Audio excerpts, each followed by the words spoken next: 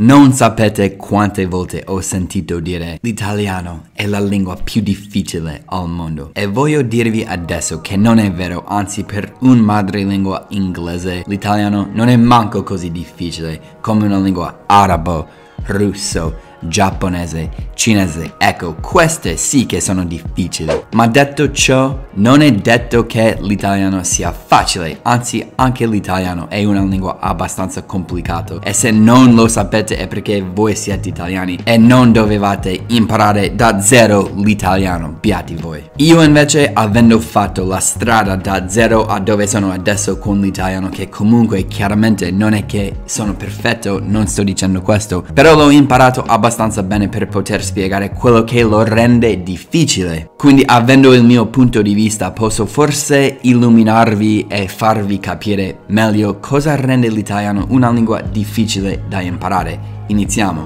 E dai ragazzi, prima di iniziare, avete visto chi ci ha raggiunto di nuovo? Sì, la nostra pianta. E lo so che nel video precedente c'è stato un po' di rabbia tra di noi, abbiamo litigato, sì, lo ammetto. Però ammetto pure che dopo quel video ci siamo guardati, ci siamo parlati, abbiamo risolto. Adesso io e lei stiamo benissimo e questa pianta la amerò per sempre. Niente violenza ancora per questa pianta, mi dispiace ancora che l'ho fatto.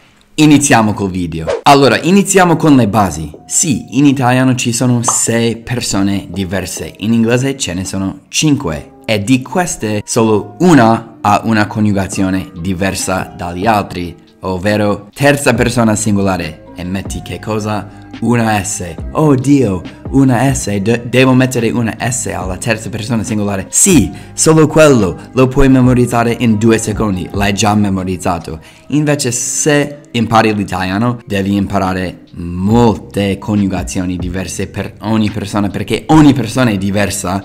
In inglese è sempre uguale, a parte sì, quella terza persona. Se quello non è già abbastanza, ci sono così tanti tempi verbali che devi imparare e memorizzare e saper coniugare. E ogni coniugazione è unica. Ad esempio, condizionale. Io farei. Quello in inglese I would do. Tu faresti. In inglese you would do. Devi solo cambiare la persona. Così facile. Basta sapere la parola would e hai già imparato tutta la condizionale, il condizionale. Ad esempio, se usiamo il simple past, il passato in inglese di andare, went. I went, you went, he went, she went. Brr, sempre went, non cambia nient'altro in italiano.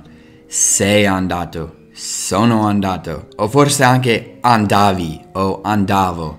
Ecco, mi porta ad un'altra cosa, la differenza molto sottile tra imperfetto e passato prossimo. Non sapete quanti esercizi ho fatto sulla differenza tra imperfetto e passato prossimo, però adesso posso dire che lo capisco abbastanza bene.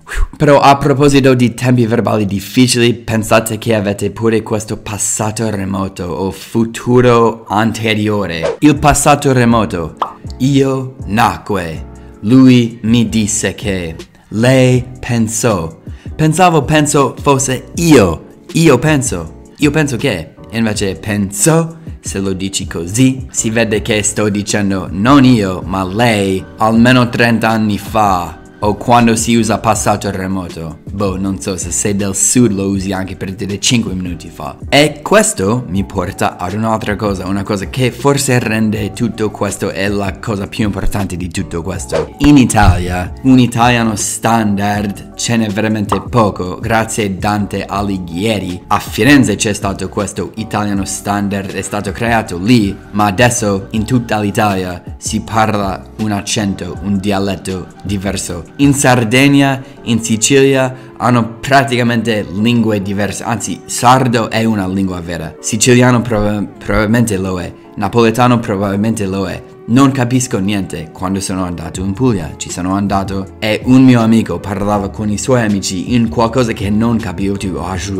poi quando guardava me dicevo tipo noi andiamo alla festa stasera, tu vuoi venire? E ho detto ma hai appena detto la stessa cosa nella tua lingua, quindi quando impari l'italiano mi dispiace dirtelo, ma ovunque tu vada ci sarà una lingua diversa comunque, e quello che hai imparato si parla forse tipo in Toscana, a Firenze e basta. Andando avanti, sapete che con la pronuncia io non sono mai stato molto bravo, anzi è il mio punto di debolezza, il mio punto debole, per dire. Con i verbi me la cavo abbastanza bene, con la pronuncia non tanto. Certe piccole cose della pronuncia la rendono un po' più difficile per me, ad esempio le doppie.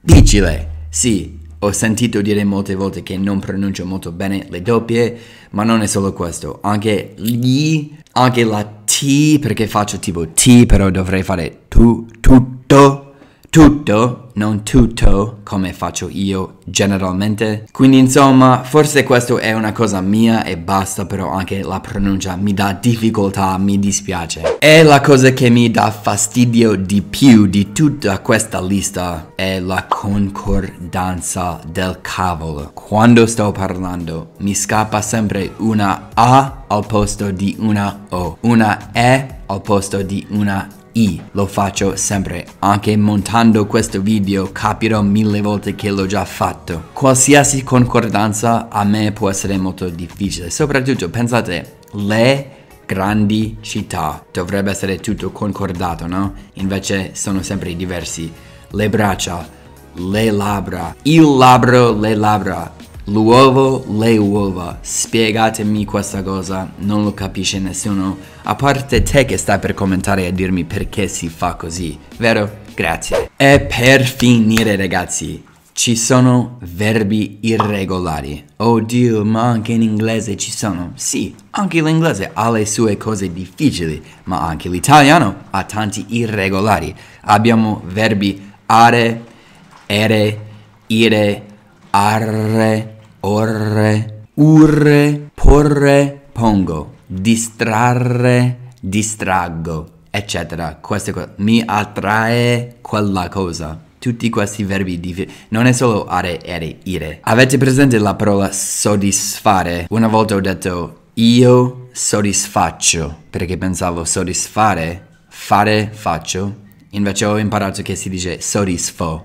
non soddisfaccio. O anche, ad esempio, morire. Chi non ha mai detto muoro? Perché io pensavo comunque che fosse muoro. Non so perché muoio, però tu muori. Poi ci sono anche i verbi ire che fanno tipo isco, capisco, esaurisco o esauro. Non lo so, sinceramente non lo so. Ho scritto esauro e esaurisco, anzi penso sia esaurisco. Però spesso con verbe ire, non so se è isco, normale, quello che c'è, l'italiano. Quindi fermiamo il video in questo punto. Se non ho pensato ad una cosa difficile che secondo te rende l'italiano ancora più difficile, lasciate il commento. E per il resto ragazzi, è stato un piacere e ci vediamo alla prossima.